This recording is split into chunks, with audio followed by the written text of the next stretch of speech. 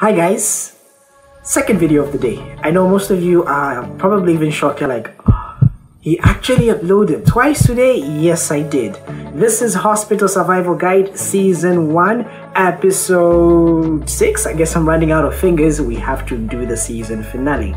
This is a series on my YouTube channel where we actually look at how to survive in medical school, how to survive in the hospital area, and not just limited to medical school, but even those that have newly graduated and are pretty much preparing themselves for what is known as internship.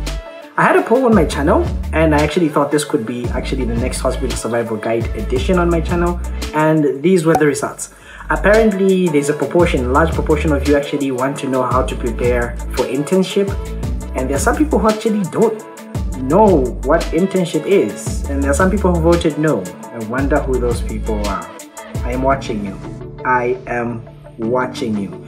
Anyways, so with that vein, I came up with this episode of pretty much how to prepare for internship, how to survive internship, medical internship. Before I get into actually details of this, again, if you haven't yet subscribed, please subscribe to the channel, hit the bell notification icon to be receiving notifications of such amazing content every time I post. There are some days when I will be making double uploads like today where I'm not so busy. And yeah, drop a like, drop a comment, show your support.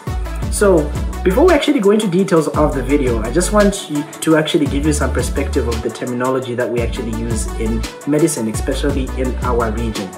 So remember that first and foremost, you're going to be in medical school for quite a number of years. At some universities, they do it for 6 years. At some universities, it actually is done for 7 years. But I think the curricula is slowly changing such that all universities now are inclining towards the 6-year medicine. Whichever one you do, 6 years or 7 years, the difference is quite minimal. You still get the same qualification. The weight of the paper is still the same. So after you complete your internship, suppose you're training here in Zambia, in any university in Zambia here, be it Lusaka Apex Medical University, University of Zambia, the Copperbelt University, Mulungushi, and a big shout out to any other medical university here, Tigzela, Unilas, that is in the country.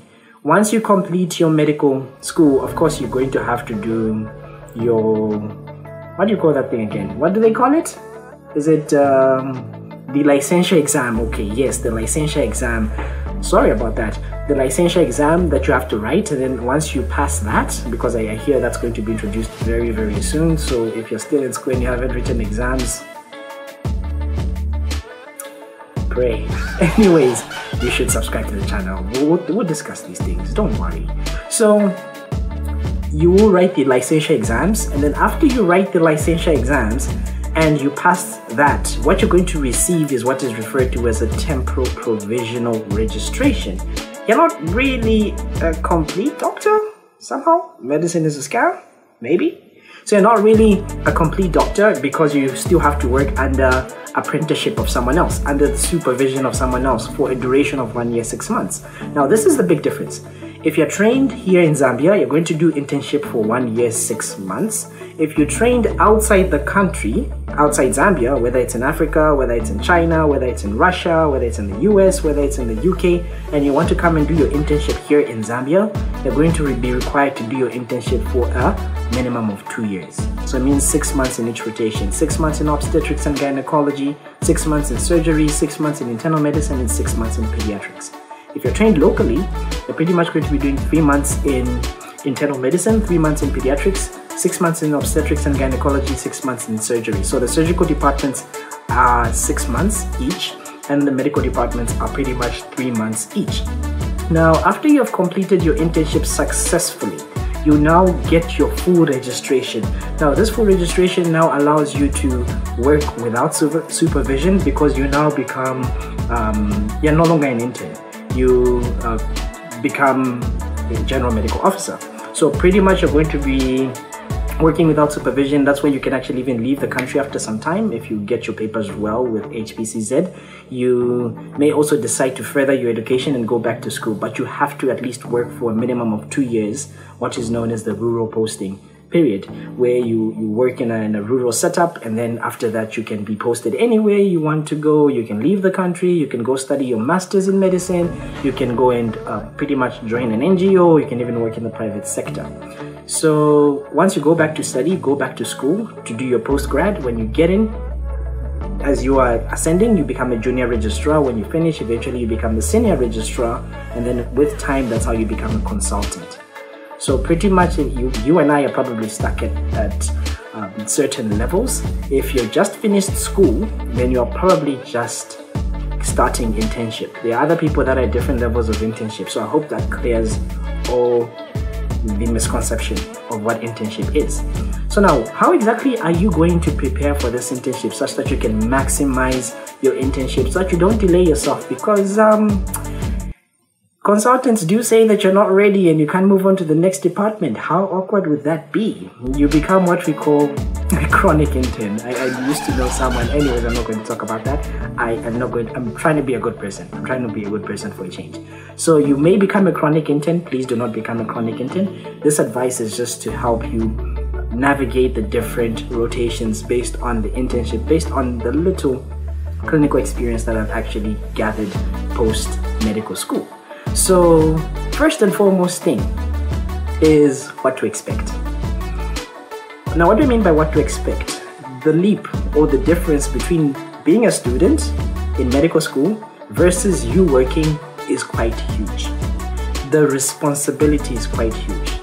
Picture this, you're on a cold day and you're tired, you're a student, you ask the doctor, can I leave? And the doctor will be like, you already want to leave? It's only 16 hours. Okay, you can go. You're no longer supposed to do that because you're now responsible for the patients. Most of the times it's the interns that are going to be there in the hospital. So the leap and the progression from being a student to being a doctor and having all of these responsibilities on you is quite drastic. You won't be able to actually, sometimes you may find some difficulty adjusting. So on your core days and depending on whether you're in a surgical department or a medical department, if you're in a surgical department, generally you're going to have to be assisting on certain procedures and learning certain procedures. Please do not be afraid to ask your registrar if you do not know certain procedure, or even your colleague that has been there to actually guide you on the certain procedures. I had wonderful colleagues when I was working some time back who actually guided me with certain procedures and until I found my feet. So do not be afraid to actually ask these colleagues. So you would expect a lot of responsibility. You're going to expect to take care of all your patients, and of course there should be some division of labor in your unit depending on how many doctors you're posted with. You'll be lucky if you actually start with new people, maybe actually even unlucky if you start with new people. If you find someone there who's very helpful, it's very good. Clinical experience is actually going to be great because you can easily consult this person. Moreover, if it's an intern, because we usually do this orientation thing, the new interns get taught by the old interns how things work, and then after that, maybe about 2 or 3 weeks, you get used to the system, then you'll be working on your own, then you become the old intern in that unit, and you teach the new interns that come how things go, and that's how the circle of life actually is in the hospital. So the core days are rather hectic, especially your first core day will be quite hectic as an intern, and pretty much you get home very tired. So if you live very far from the hospital, I would suggest you move much closer to the hospital so that you can cut on the journey, because I used to stay very far from my hospital to where I stay at home. So I was constantly tired. So move closer to the hospital. If you're moving to the hospital flats, that's even better. If you have a means of transport or a car that you can drive, then drive there. That's okay. Then you don't have to really get so tired with boarding taxis or maybe boarding buses or maybe even strapping. There are some people who do strap and who do walk. So that's the first and foremost thing. Then the second thing is actually relating to the work itself. Working is actually unbelievably easier than learning medicine. Very, very easy, I can assure you. So what things do you actually need for you to survive the load, for you to survive working in the hospital environment? The first thing that I want you to actually collect is what are known as protocols. So these are just like guidelines, which are pretty much going to be helping you understand what exactly we will do in specific situations, especially in internal medicine, in pediatrics. Those things work wonders. Even obstetrics and gynecology, there is a protocol for obstetrics and gynecology that we have, where you're following the one from UTH. That may also help you, guide you. It's actually brief, straight to the point. Get that?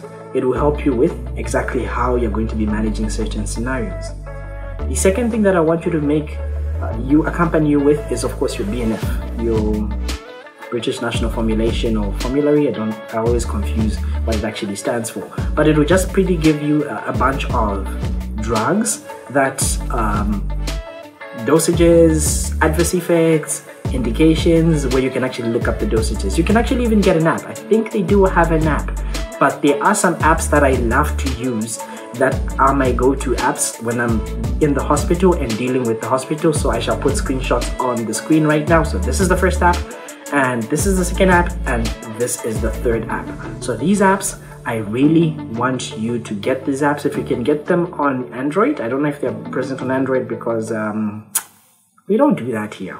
Android, what is that? Anyways, I can assure you that they are on iOS, or on those that are on Apple devices. Those that are on Android devices, I think they should also be on Android devices. So please get these apps. You should be referring to them. They will help you with the dosaging. They will help you with the different conditions. And actually, they're pretty awesome. And they have helped me during the procedure. So that's how you actually learn the dosages. And the quicker you actually learn the dosages, the better it will be for you. And here's a rule of thumb. Here's some tricks that I actually learned. Suppose you get a difficult case and you are afraid to actually tell the patient that I don't know what you have. You could simply send the patient to go get investigations done first. Then as the patient is gone to go get investigations done, you can consult. That's the time where you can actually make your phone calls. Hello, Dr. Kazevu, where are you? I have a patient. This and that. What should I do? What's the diagnosis? That's where you can call your boss, you can call your colleagues, and you can even sometimes check up a few things from your notes or check up a few things from the apps that I've just shown you. So that's pretty much a trick that I learned, especially when I was working as an intern at one point. Then once you now have this, the third thing that I can also assure you that you should do is always be punctual and follow the rules. What do I mean by punctual and following the rules? Never be late. Interns are not supposed to be late. You're always supposed to be reporting at the hospital before, preferably even your boss gets there. So if the hospital you're supposed to be reporting at 8 hours, make sure by 7:50 you are there. If it's even in a major ward round in certain departments like obstetrics and gynecology where there is a handover, make sure that you're there even much earlier. By 7 hours you're already at the hospital so that you already have a grip on things that are supposed to be presented to you or things that are supposed to be handed over to you. Worse off on major ward rounds, make sure that all your patients are prepared, all investigations are ready, make sure that all patients are clerked, everything, the files are in order for the major ward round, because they do shout. Consultants talk a lot. So make sure that everything is ready. If you're in surgical departments like obstetrics and gynecology and surgery, make sure that before the theater days you make the list. You take the list to the appropriate places, the wards, the HCC, before the patients actually are to go to theater the next day.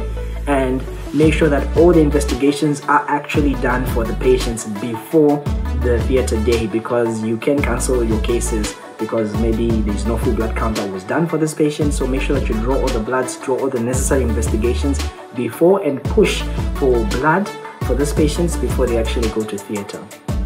And that's the other thing that I can actually observe you. So actually show up to work, don't be scared, and have as much fun as possible. Don't be afraid to not know things. Consult with someone. Do not write things that you're not so sure. Do not give drugs that you're not so sure. If you're not so sure about the dosage, please consult. You're safer Googling the dosage rather than guessing the dosage and giving this patient the wrong dosage. So please check these things with your bosses, check these things with your colleagues, check these things with the apps that I showed you, and confirm before you actually give a patient certain medication to actually go home. Always be punctual, dress well, and I wish you all the best. It's actually a pleasure to work as a doctor. I can assure you it is tiring. There are some downfalls about it. Oh, one more thing before I actually close this video. The last thing, point number 4, dealing with the depression and dealing with the death. I don't think this is something that is really emphasized in medical school. What do I mean? You will have some situations where a patient dies and you are the one who has to break the bad news to the family. So prepare yourself psychologically for that. There are some times where you're going to be actually having to break bad news to almost like a lot of different people, especially in the medical departments, especially in internal medicine, where a lot of patients actually die.